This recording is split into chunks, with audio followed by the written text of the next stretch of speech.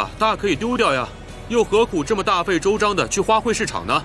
扔了，这么多花你让我扔去哪儿？你这就是典型的纨绔子弟思想，浪费，可耻！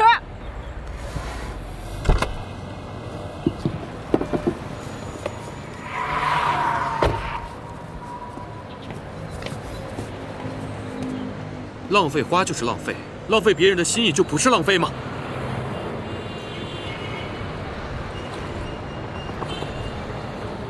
还是其实，你挺喜欢这些花的，所以才不舍得丢掉。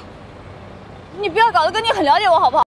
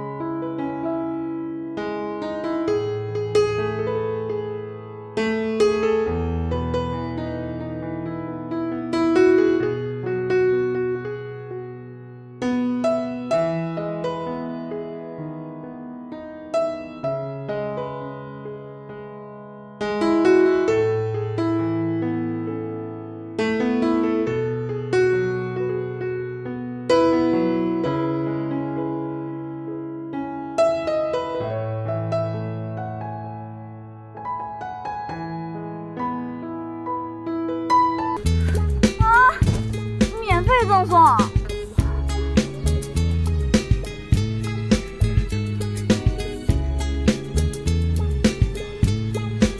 这小妞也是免费赠送的吧？啊，不好意思，这个是我的。啊，你干嘛？啊，你就白给呀？对啊，你刚刚不是说是废物来着吗？你个败家子儿，你放我下来！不，你放不放？不，你放开我！你放开！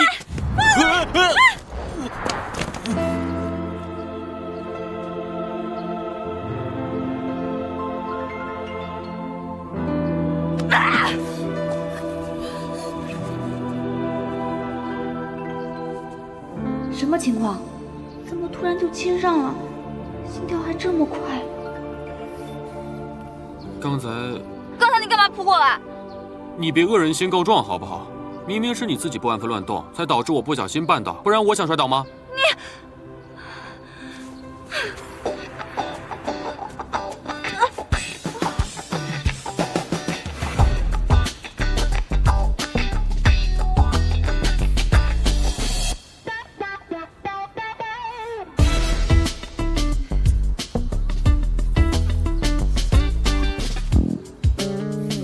我来帮你看看吧。别碰我！让我帮你看一下，又不会怎么样，我又不会对你干什么。如果要是严重的话，我还可以送你去医院呢。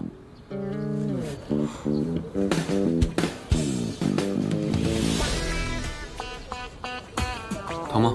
不疼。这样呢？你这样按当然疼了。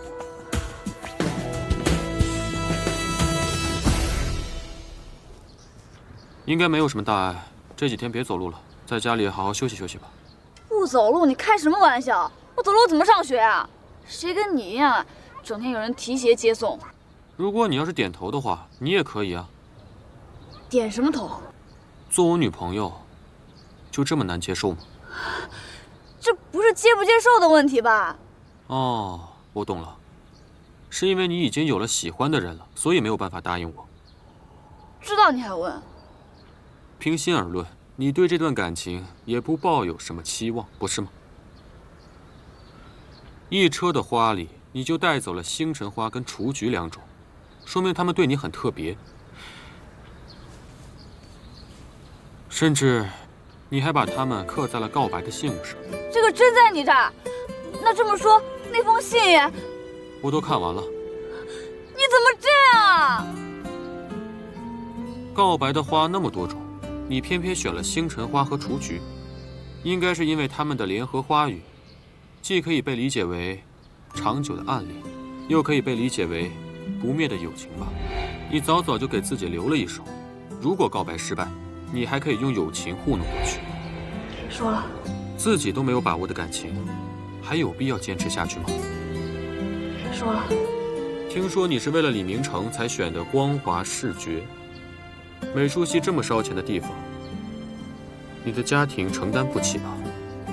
为了自己的私心，宁可拖累父母负担高额的学费，你这个初恋还真是害人害己啊！你给我闭嘴！我的钱都是我自己挣的，从来没有花过我父母一分钱。你不了解我，凭什么这么说我？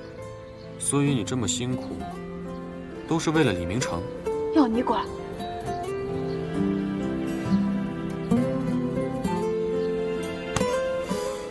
好，我懂了。懂了最好，以后不要再来骚扰我。我们先从朋友开始吧。啊？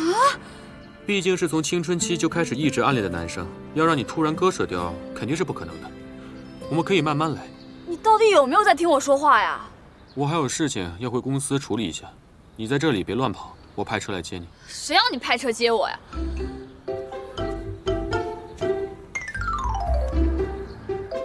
这个给你，我们重新开始，一切清零，做好准备吧。我是不会放弃的。给我放弃啊，混蛋！哼。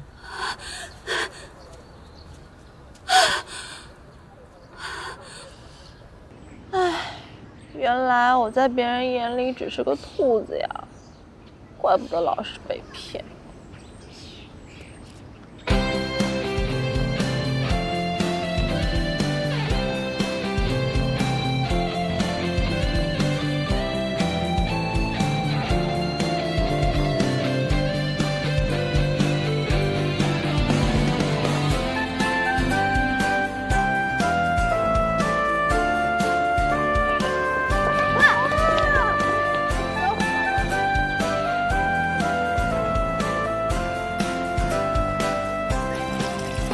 里面倒的什么呀？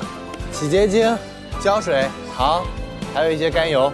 倒这些东西有什么用啊？玩啊！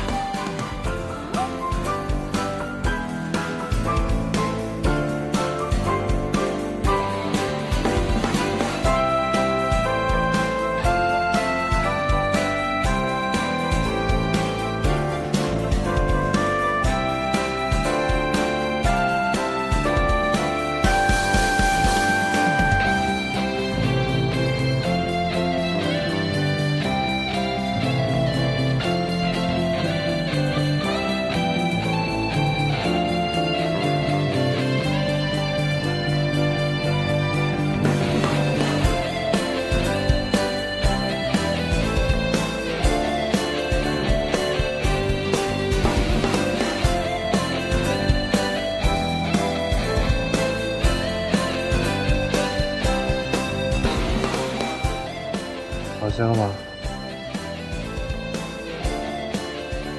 原来这就是你说不花钱哄我的方式啊！好吧，我承认还挺有用的。说什么啊？